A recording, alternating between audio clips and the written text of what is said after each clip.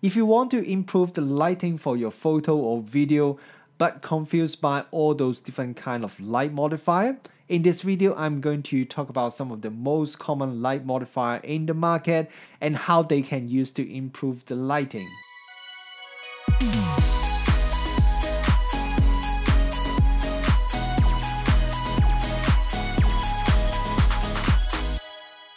Kia ora, good morning everyone, Richard Wong here.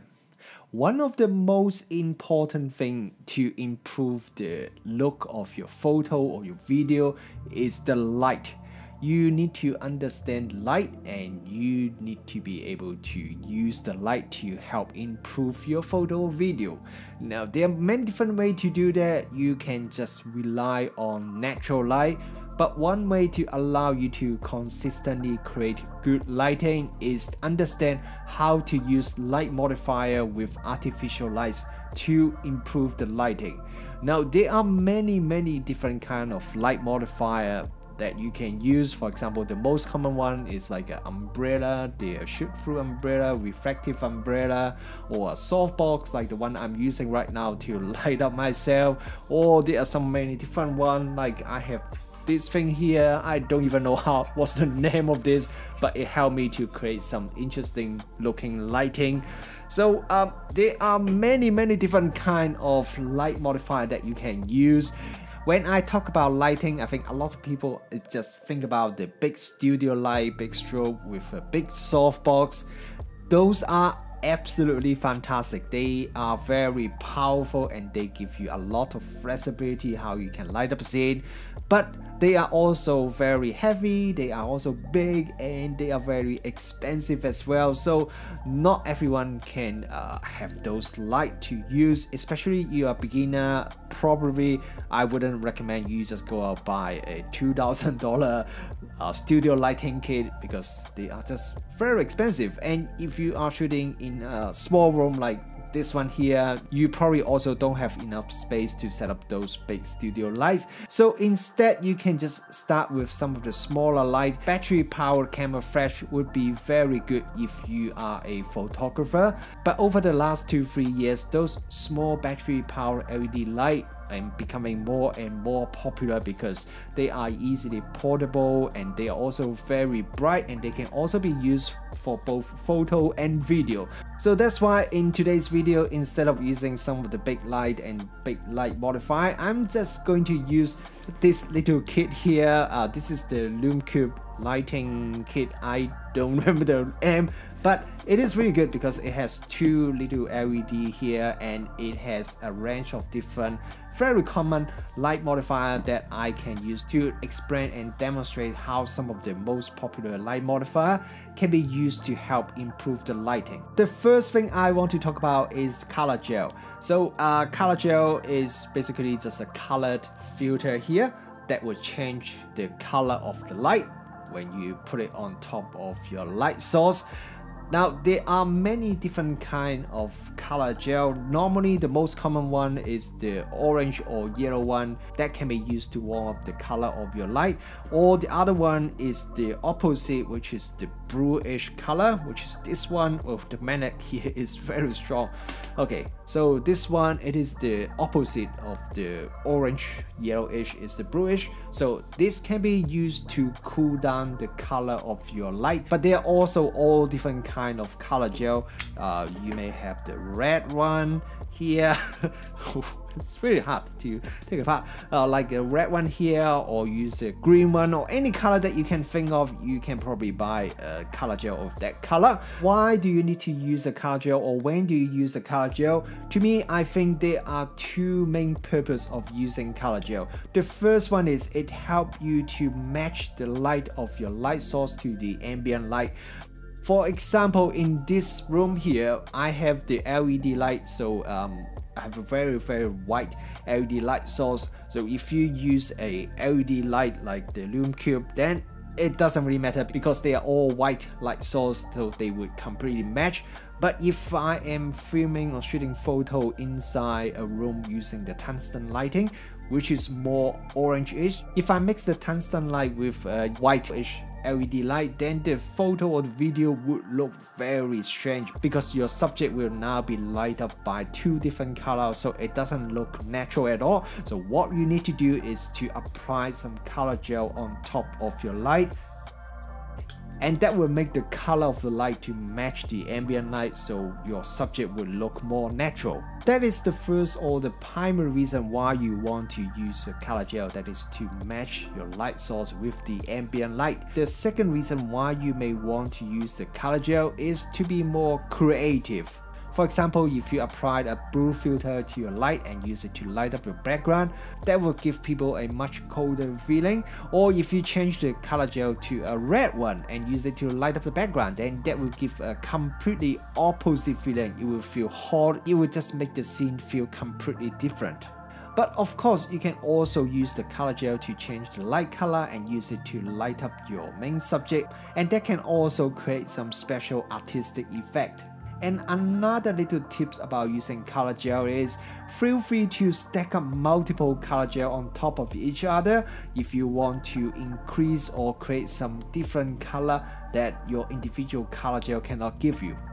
The next thing I want to talk about is how to soften up your light, and this is one of the area that I think a lot of people got some misconception about how the softbox or light modifier can use to help soften up the light. For example, I have seen many people, even some professional wedding photographer, they would put a little diffuser on their speedlight and point the speedlight up to the sky when they are shooting outdoor, and I think they are trying to soften up the light from the speedlight, and that definitely is the wrong thing to do. Now, to soften up the light, you need to understand one thing is how soft the light is completely just depends on the size of your light source, and I may even say it's the relative size of your light source. And what I mean by relative size is, okay, for example, if you have a light source that is A4 paper size like this, so if you don't change the size of the light source, you can still make the light softer or harder. And what you need to do is, if you want to make your light harder, you just need to move the light further away from your subject. And when you do that, the relative size of the light, how the subject sees it, becomes smaller and smaller, and that would give you a harder and harder light. One example I can use is if you look at the sun. The sun is a gigantic light source and it's huge, and in theory it should give you very soft light, but because the sun is so far away from us, I don't know how far is it from us, but it's so far away. If you look up the sky, the sun is a very tiny spot, and that's why it gives you a very hard light. Okay, so go back to the imaginary A4 light source. If you want to make it softer, you just need to bring it a lot closer to your subject. The closer it is to the subject, then the softer the light is. I know some of you will say, no way, that's not true. When I bring the light source very close to the subject, isn't that I'm going to blow out everything? That's because it does increase the intensity of the light. So what you need to do is that you can either dial down the intensity of the light, or you just change some of the camera setting so that you can bring the exposure level down back to what it was before. If you have a smaller diffuser like this one, because the size of the diffuser is not really big, so it can still help soften up the light a little bit, because compared to just the light itself, you can see that it is still quite a bit bigger, so it can still help soften up the light a little bit, especially if you are shooting indoor, because now the light will scatter everywhere, and that means it can also bounce off some of the light to the nearby wall or ceiling or surface, and that will give you a slightly softer effect compared to you don't use any diffuser at all. But for it to be most effective, you do have to make sure the light source is very close to you, probably within 1 meter or even half a meter if possible, and it'll be even better if there's a wall next to you. But if you put the light quite far away, like more than 2 or 3 meters away, then the diffuser become not really effective. But if you ask me, I think the biggest benefit of using a smaller diffuser like this one is not really to soften up the light on your subject, but to help spread out the light. So if you use it to light up the background, it will cover a wider area, and also the transition at the edge, the light fall off would become a lot softer and a lot more natural.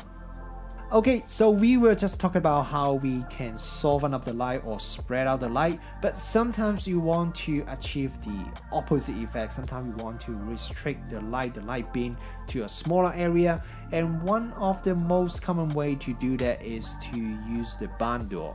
So okay, let me put it onto the light. So as you can probably imagine, with the barn door you can restrict how the light go out by just changing the angle of each of the 4 barn door here. You can just restrict it by closing all the barn door quite a bit like this, then the light beam will be a lot more restricted in terms of the coverage. Or you can leave some of the individual doors open and just close some of the door so that you can create, for example, like a horizontal strip of light, or like a turn it this way, then you can create like a vertical strip of light. For example, if you want to simulate morning light that comes through a door, then you can use a barn door like this, and then the light pattern that comes out from the light would become like a vertical strip. So yeah, you can do whatever you want with the barn door to create and reshape the light. While the barn door is very flexible and very useful for you to reshape your light, if you want to restrict it to a smaller area, barn door is probably not the best tool to do that.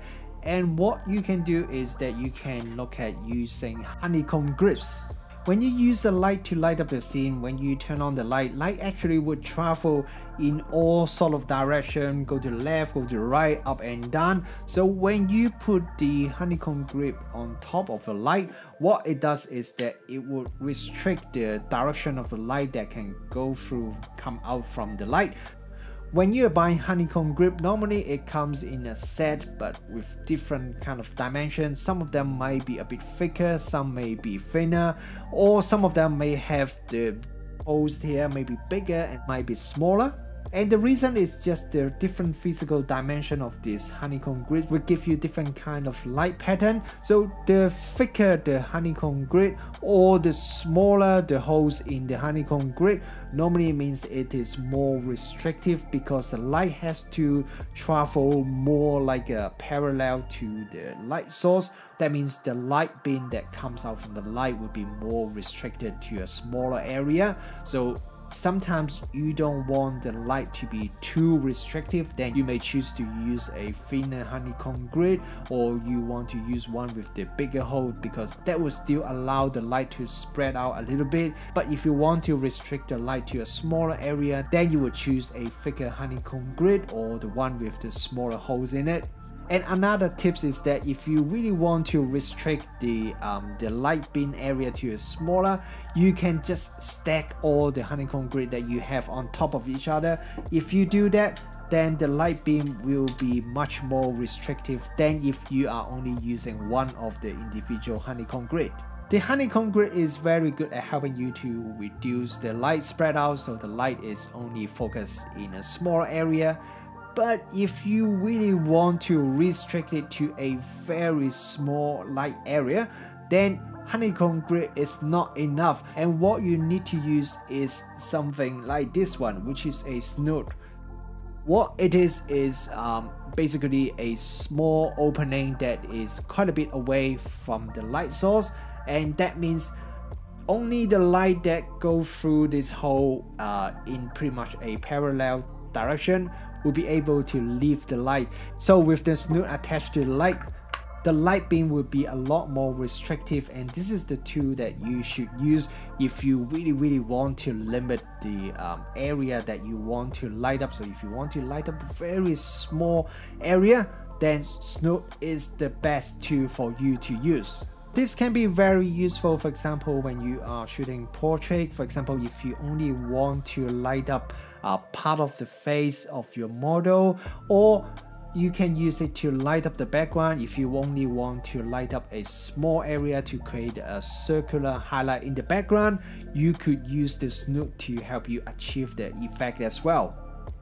Okay, so these are some of the most commonly used light modifier that you can use to reshape and improve the light. It's really up to you to apply your creativity so that you can combine different light with different light modifier to create the lighting effect that you want. Thank you very much for watching this video, but before you go, I just want to know whether you like this kind of video or not. It is not really a camera review, but talk more about the photography side of it.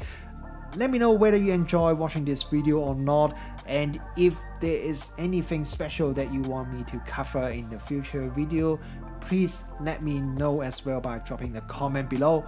Once again, thank you very much for watching this video, and I will see you in the next video.